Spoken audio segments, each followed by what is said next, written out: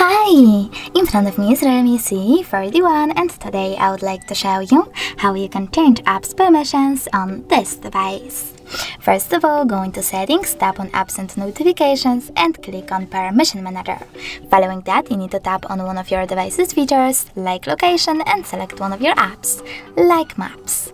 Then pick one of those options, allow all the time, allow only while using the app, ask every time, or don't allow. I will go with allow all the time, so now when I click on the back button, as you can see, Maps just gained access to this device location. But you can always select one of your apps as well, but this time select See All Maps Permissions. Then manage all of them only for this app from here. Thanks so much for watching. If you enjoyed this video, leave a like, comment, and don't forget to subscribe. Bye!